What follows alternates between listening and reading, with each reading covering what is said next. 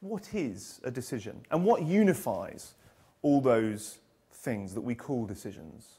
And I want to put a phrase on the table here for us to think about. And it's this: all decisions are investment decisions. All decisions are investment decisions. We tend to think about that concept of investment as being about the allocation of that scarce resource that is money.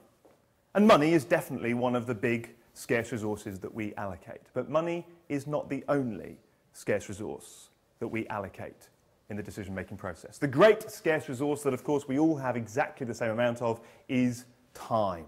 Sometimes measured in hours, minutes and seconds, sometimes in our degree of attention, passion, dedication to something, our degree of comfort, our health, our wellness, sometimes even our very life are the scarce resources that we may be putting on the line, investing into an opportunity.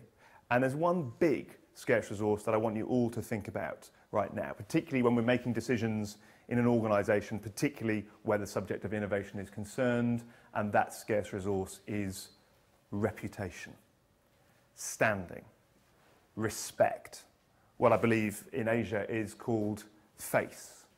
We don't measure this scarce resource in terms of pounds and euros and dollars, but we certainly have a sense of it. We certainly have a sense of what it might be like to gain more of it, or what it might be like to lose it.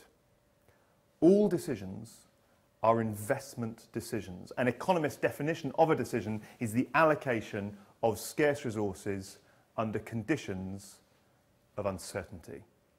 And we'll come back to those separate concepts in a moment. But I'd like to think about risks now. Some of you may have identified some risks that you have taken. Maybe taking that employment opportunity, that promotion was a big risk because you didn't know whether it was going to work out. Maybe it was a physical risk like jumping out of an aeroplane or a bungee jump. What unifies all these particular risks?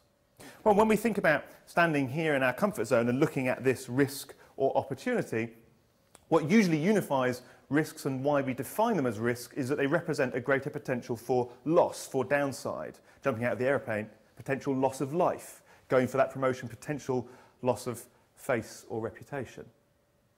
But we'd be crazy to do anything where the only possibility, the only outcome was a downside. What must also unify all the risks that we could potentially take is a greater potential for gain, for upside. All decisions are investment decisions.